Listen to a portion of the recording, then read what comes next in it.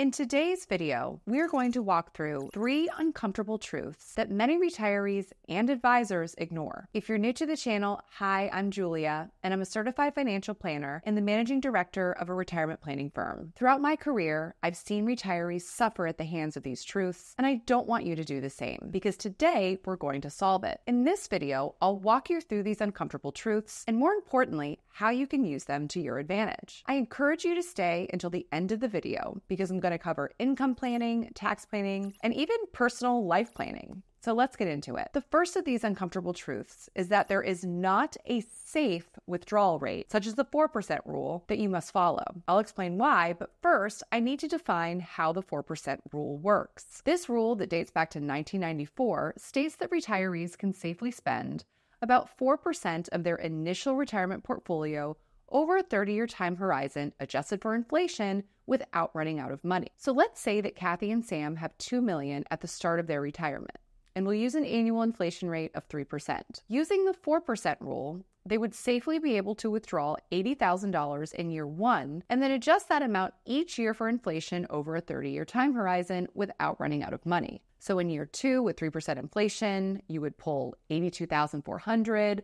In year 3, it would be $82,872, and so on and so forth. While there are many issues with this rule, such as the fact that it doesn't account for taxes or fees, and that it requires a portfolio to have at least 50% invested in stock, the biggest issue with this rule is a psychological one. You see, humans don't spend in a linear fashion, meaning that in reality, nobody is spending the exact same amount every year adjusted for inflation. There are months and years that we spend far more than others, and we as humans cannot stick to any method that's too rigid or strict for any length of time. An easy example of this is trying to lose weight, right?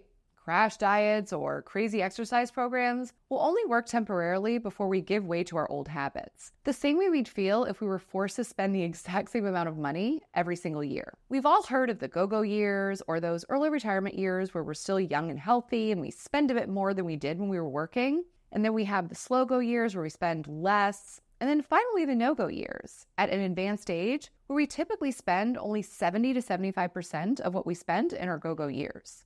This phenomenon is very real, and it's what I've seen for the past 15 years in working with retirees. So the 4% rule, or frankly, any static withdrawal rate, just isn't dynamic enough to work in the real world.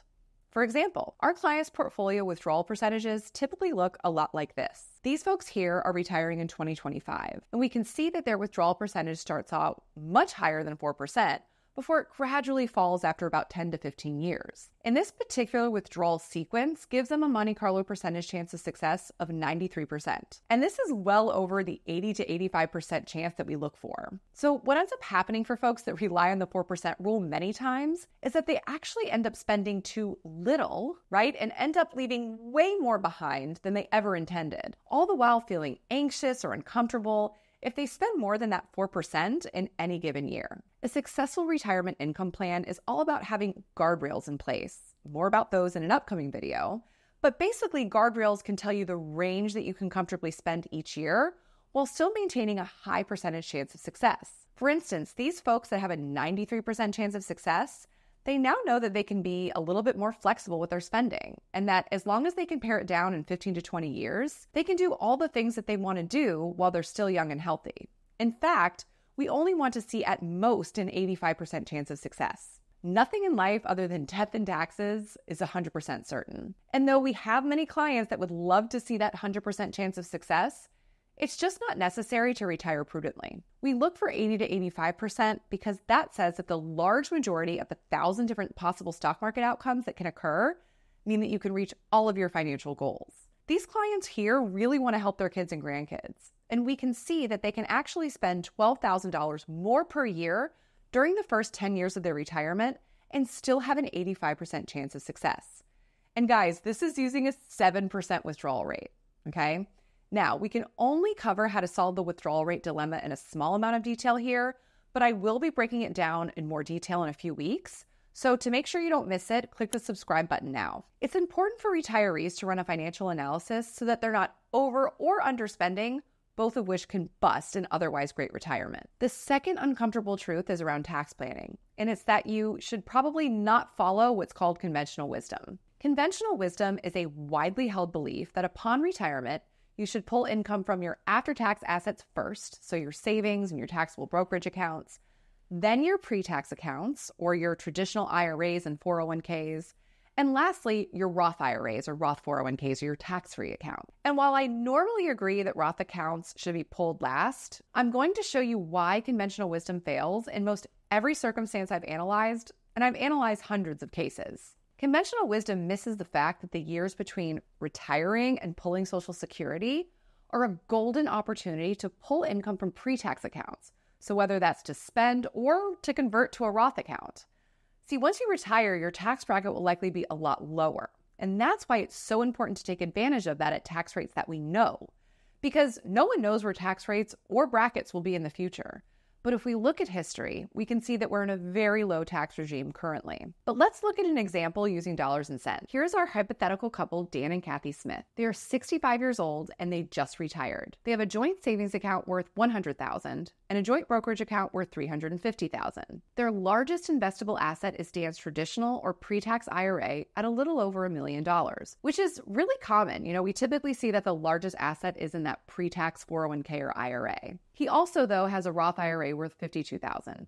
Kathy also has a pre-tax IRA worth $240,000 and a Roth IRA worth $30,000. You'll notice that I use pink, red, and blue colors here to highlight the different accounts' tax type. The pink is for pre-tax or traditional accounts. The red is for Roth or the tax-free accounts. And the blue stands for bank or brokerage, otherwise known as your after-tax account. This will be helpful once I start reviewing the different withdrawal strategies, as they will be color-coded as well. Their combined Social Security checks equal $4,700 per month, and they spend $8,500 per month net. This means they have an income gap each month of $3,800. Now, we know that their Social Security checks and certainly their spending will not stay at this rate, but we have to illustrate this somehow, right? So we're going to inflate that number at 3% for inflation. And at age 85, their monthly expenses will decrease from $8,500 per month to $5,900 per month. And this is based on that statistic that your base expenses decrease by about 25 to 50% once you reach an advanced age. And we've certainly seen that in our practice. This amount will begin increasing by 3% now as well. For the purposes of this video, Dan and Kathy will both live to age 95. Also, this software is using current tax rates plus the expiration of the Tax Cuts and Jobs Act of 2026, and then nominal increases every 5 or so years, which is our best guess for the future.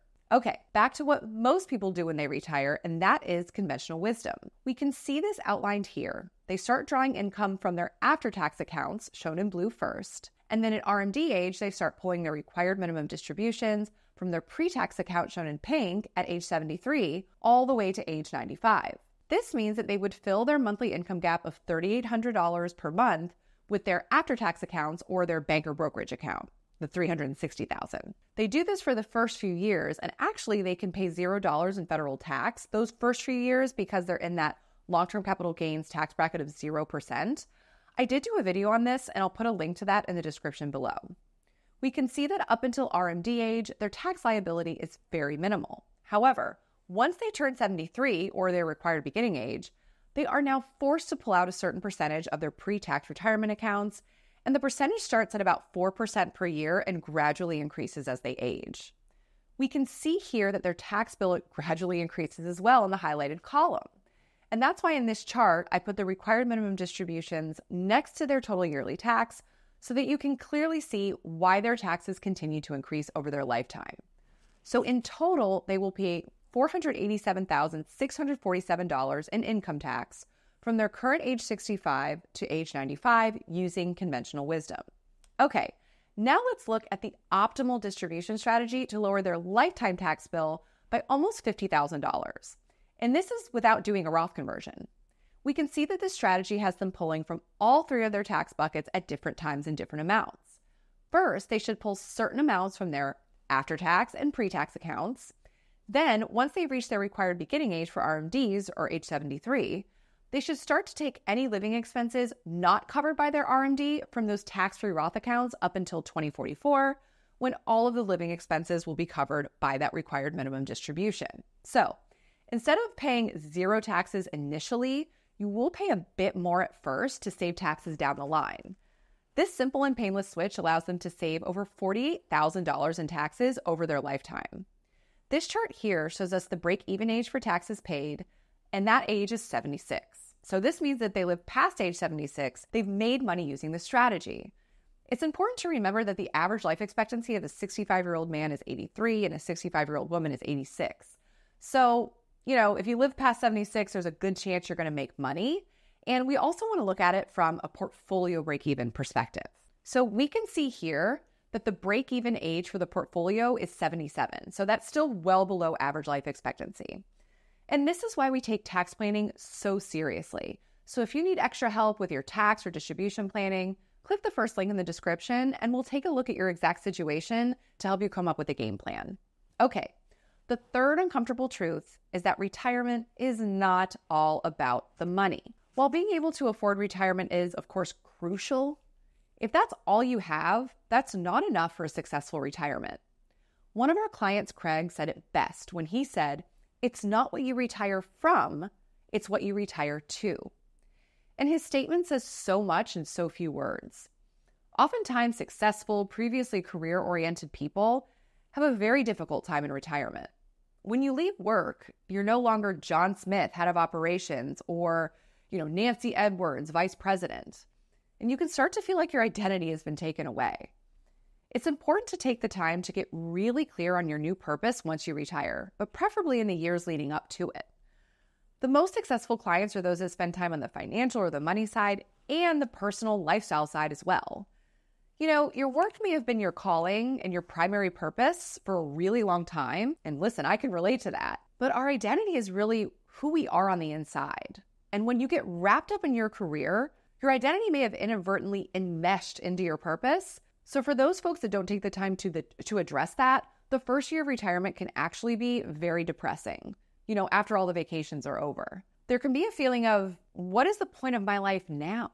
And that means that no matter how many vacations you can afford or how much stuff you can buy or even how much time you have to spend with family, you're not going to feel truly happy and you're not going to be able to enjoy all of your hard work. I've seen this with a few of our clients and they struggled so much in those first few years, even pushing important people in their lives away, and they just didn't have to do that. The reality is that you don't have to stop working. You just need to find new jobs.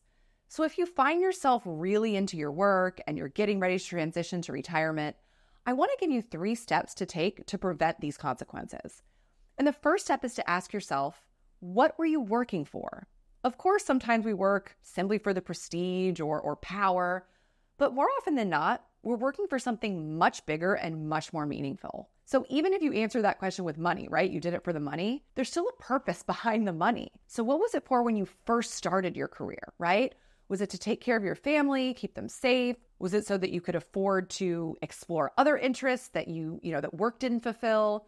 Was it to have extra money to donate each year? Taking the time to answer this question can help you get closer to your core values, which brings me to the second step. You need to take some time to complete a values assessment. And you can Google these, but it's basically a list of different values. So let's look at one here. We can see that we've got accountability, achievement, balance, respect, security is a big one. And what I want you to do is print this out and circle your top 10 values.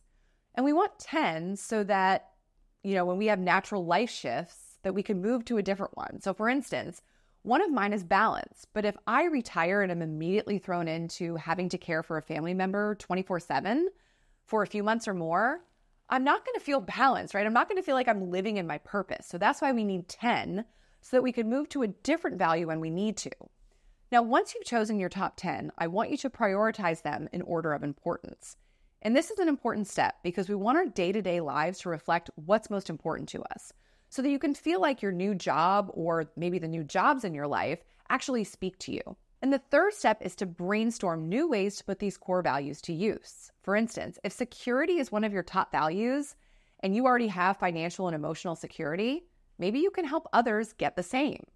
We have one client that helps his grandkids learn about money, banking, and saving, and also keeps a watchful eye on his kids' financial picture too. We have another one that basically moonlights as a home security person, meaning everything from your literal home security to fire safety, kid safety, etc. And he doesn't just do this for his own family, he does it for anyone in his neighborhood that wants it. This makes him feel very useful, and it really enhances his mood. And this isn't something that you have to do all day long, right? It's just something that you can do for as many hours as you'd like to get that feeling of purpose in your life. There's no better time to start planning for the personal side of retirement than today.